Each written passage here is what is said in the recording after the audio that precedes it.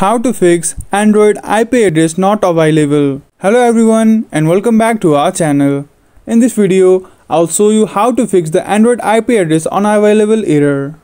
First, go to your mobile setting and then go to connections. From where, tap on Wi-Fi and a Wi-Fi network, then tap and hold it and select the forget network option. After that, reconnect to your Wi-Fi. The second method is to enable airplane mode. First, disconnect from Wi-Fi, then turn on airplane mode for a short period. After that, turn your Wi-Fi back on. Another step is to manage your app settings.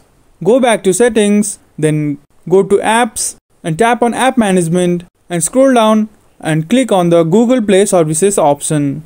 Inside it, search for storage usage and clear the cache. This should resolve your issue. And that's it. I hope you found this video helpful. If you did, don't forget to like, share and subscribe to our channel. Thank you for watching and we will see you again in the next video.